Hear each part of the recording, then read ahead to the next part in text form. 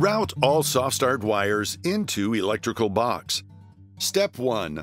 Follow red compressor wire from compressor to T2 terminal on contactor block. Disconnect red wire from block. Cut off I-ring, crimp female connector on end, and connect it to blue SoftStart wire. Tape connection. Step 2. Connect black SoftStart wire onto the T2 terminal that the red compressor wire was on. Step 3. Connect yellow SoftStart wire onto a terminal next to yellow compressor wire on HERM terminal of Run Capacitor. Step 4. Since there is no Start Capacitor, you can skip this step. Step 5.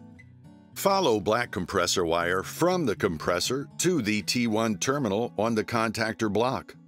Disconnect black compressor wire, cut off I-ring, crimp female connector on end, and connect it to brown SoftStart wire. Tape connection.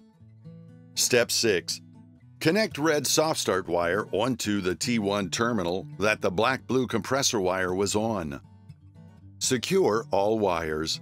Tape connections with electrical tape. Turn power and AC breaker on. Turn AC to auto-cool setting and set the thermostat to 55 degrees Fahrenheit. Look at SoftStart LED lights. Run LED 1 light should be on. Green light means the compressor is running.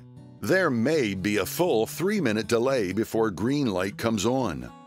If there is no green light after 4 minutes, call SoftStart Tech Support for assistance. After establishing green light operation, reinstall all AC covers.